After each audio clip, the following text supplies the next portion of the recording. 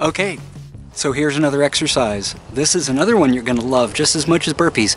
This is called a squat. And there is a this is one you have to pay a lot of attention to, because this is one where if you get the form wrong, you can actually hurt yourself.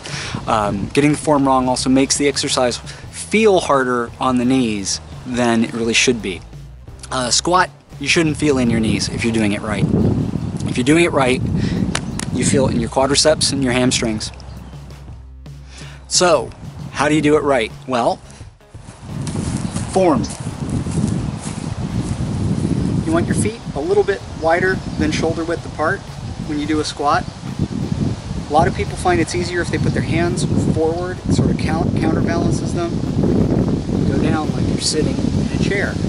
Try and put your weight in your heels. You can see this from the side. Feet a little wider than shoulder width apart. Pointing forward. Hands out.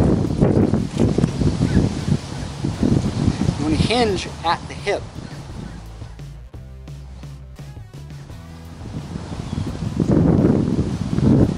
You don't want your knee to protrude out in front of your foot.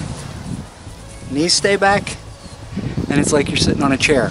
If you're a little bit weak on this, don't go all the way down. Or you can put a chair or a box, like a sturdy box behind you, and you can actually squat down to that box. Okay?